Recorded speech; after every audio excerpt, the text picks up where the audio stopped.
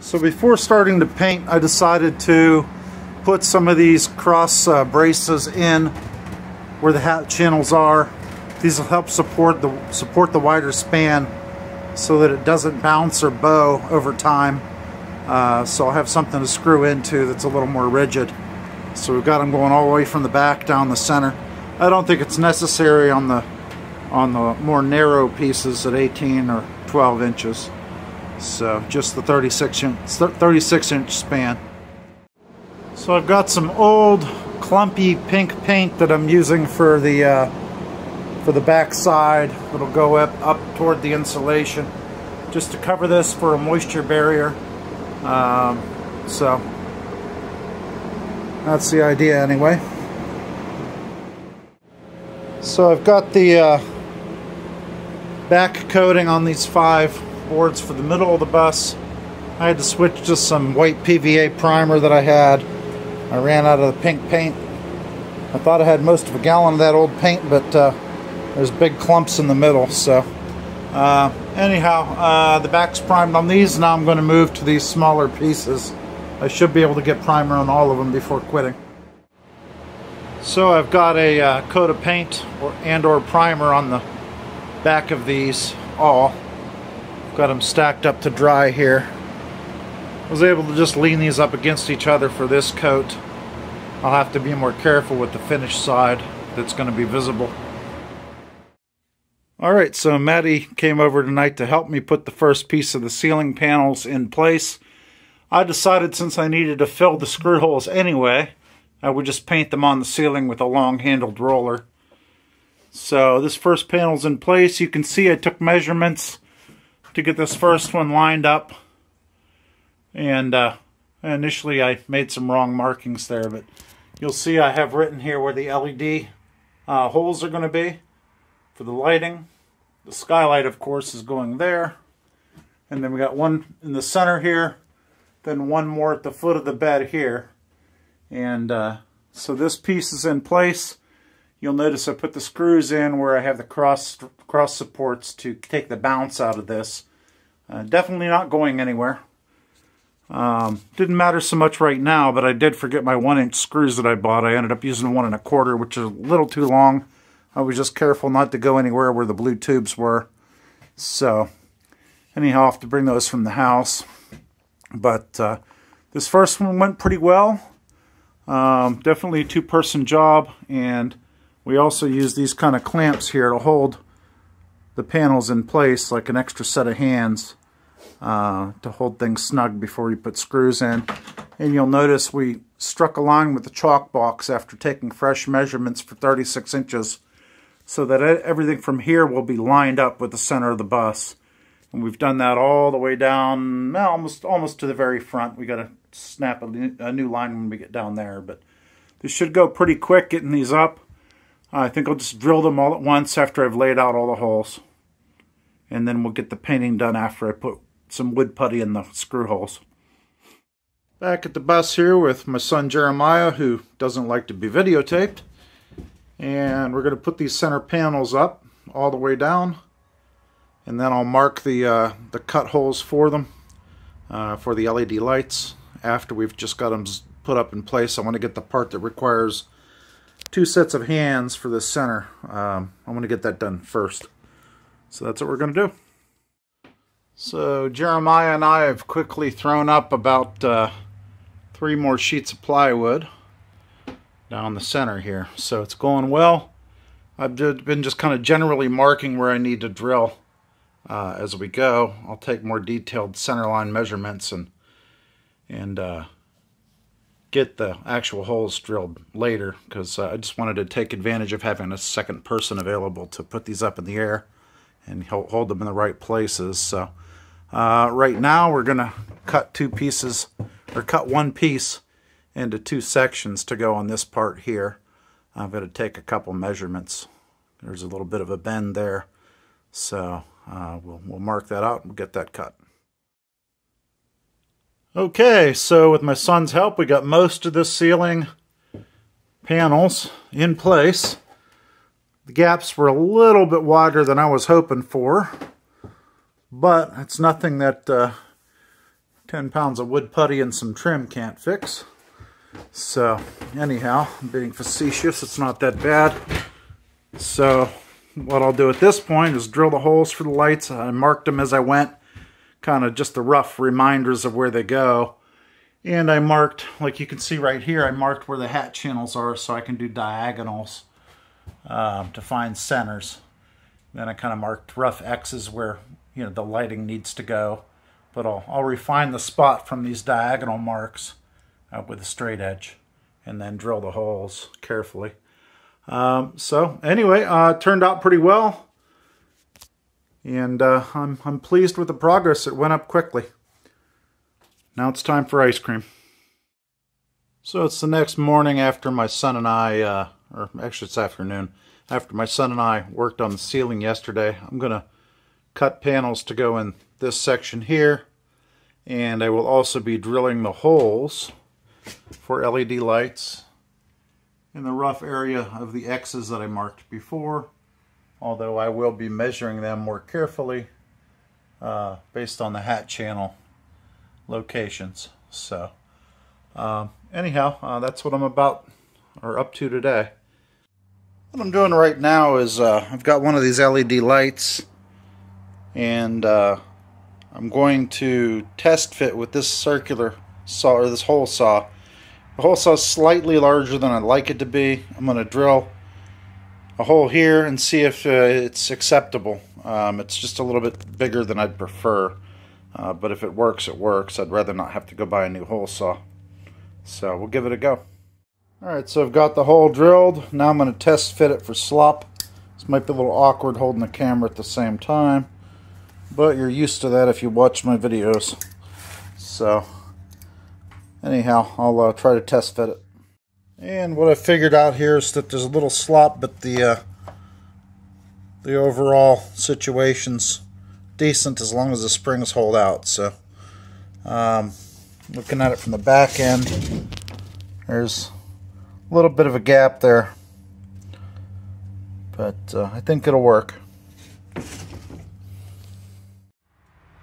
So I just used the hole saw and I cut the first two holes here for the reading lights in the bedroom area, and then in here there will be a skylight we can crawl out of onto our catamaran net. So then the next hole I'll probably drill is in the center here, and then there'll be 1, 2, 3 down at the foot of the bed. So anyhow, I'm gonna keep going.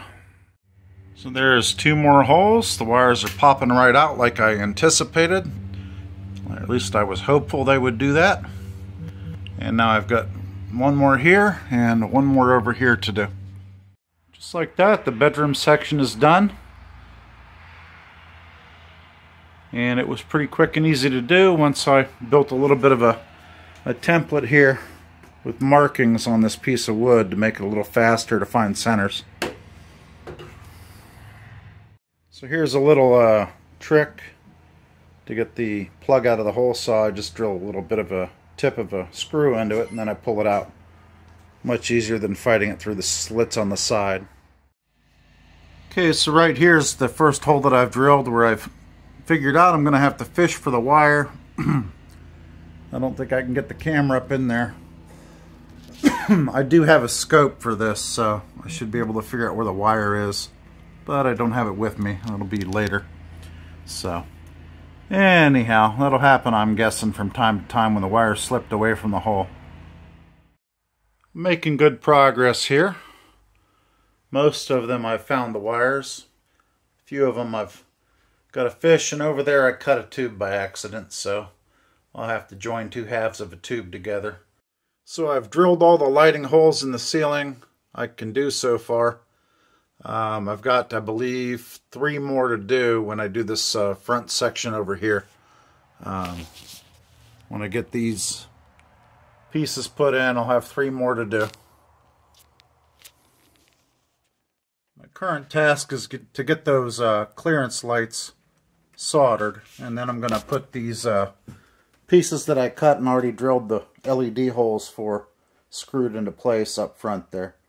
The very last pieces here in the corners I'm going to leave those alone until I finally weld the side panels and fill that with insulation and so on.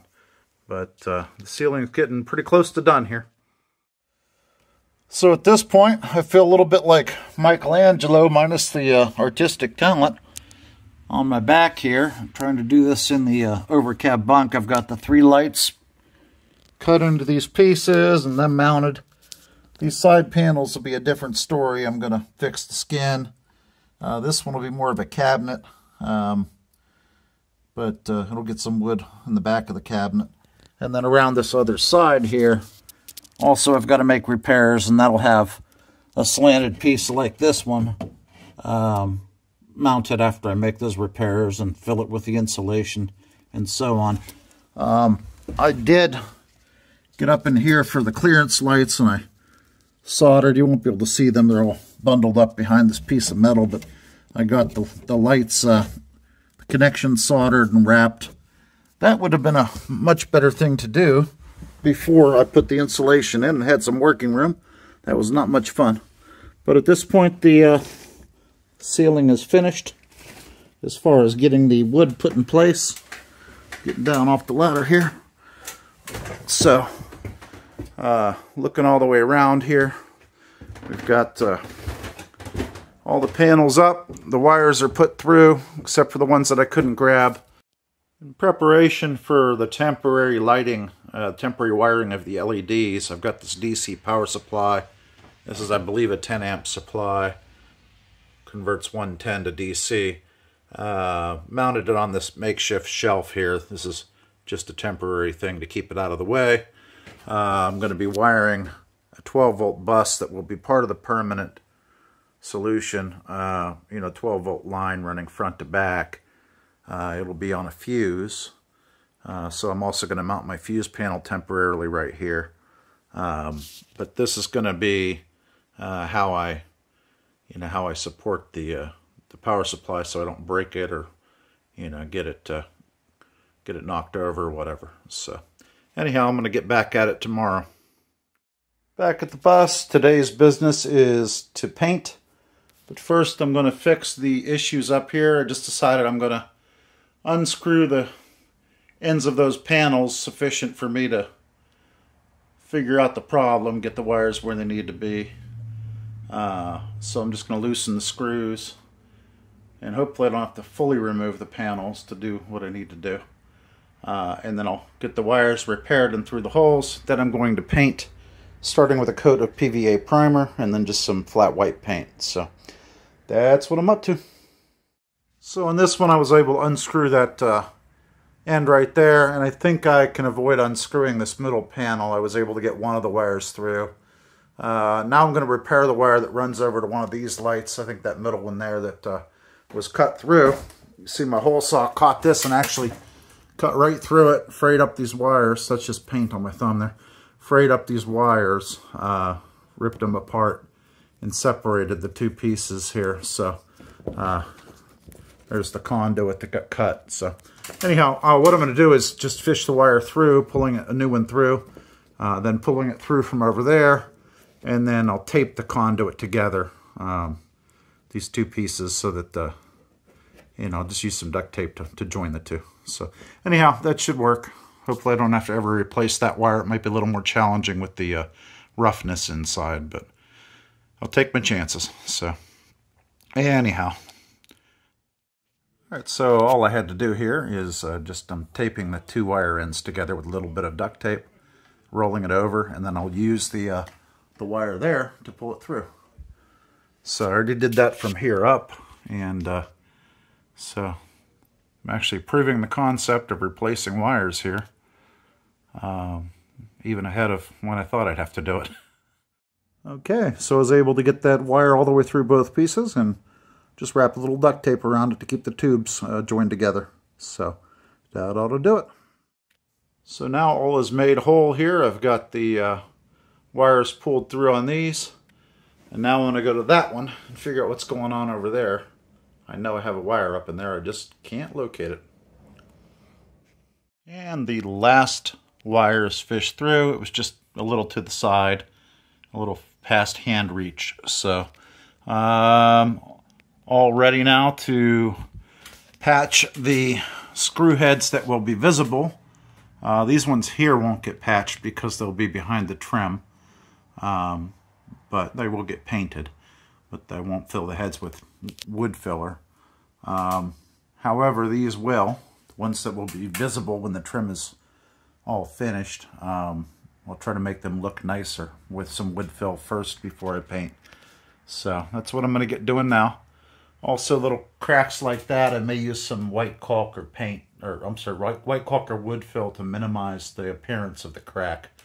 At least in places where I know that the seams might be visible when the bus is finished. So since this perforated metal was kind of in the way, I went ahead and put it up under the bunk. Where it is not is the edge of the cabinet, or the roof of the cabinet, which will go above the windshield. So that cabinet will start sort of where those black screws are going lengthwise. That'll be the edge of the cabinet, and so at least it's out of the way. I think it looks pretty good, actually, painted white like that. That'll be handy. We'll be able to put magnetic stuff up on it because it is steel. So anyhow, I'm going to get to painting the roof at this point. First, I've got to find my wood fill putty and get some nail heads filled, or screw heads filled. What I'm doing here is just using some wood fill putty to patch these screw holes, just where the trim's not potentially not going to cover it. Not doing them all, so it's hard to film and do this at the same time. But there, that should be hidden when I paint. Yep. So, and then I'm working my way toward the front here. Alright, so I've got the wood fill done all the way down. Now it's time to start priming. Got the roller on a pole here, got my tray ready. I'm going to open the primer and get going here. I'm not going to bore you with footage of painting, I'll just show you the final product.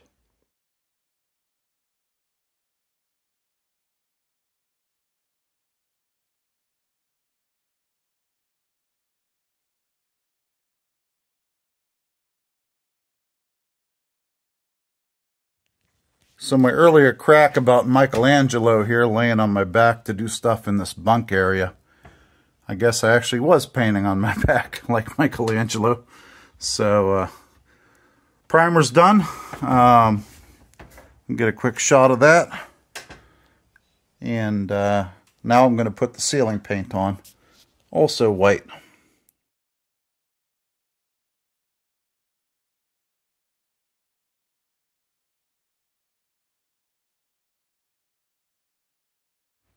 So it's a little after 10 at night.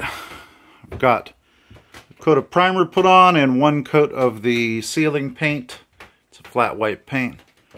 And my arms and neck are done. So that's it for the evening. And I think I'll probably end up putting one more coat of paint on. I'm just going to do a quick run around here for any little beads of paint that I need to smooth out. Like, I don't know if you could see that right there. There's a little streak of paint. I need to hit it with a roller real quick. But I am finished at this point. So I feel very gratified. We got the ceiling panels up, wires punched through, and at least one good coat of paint on.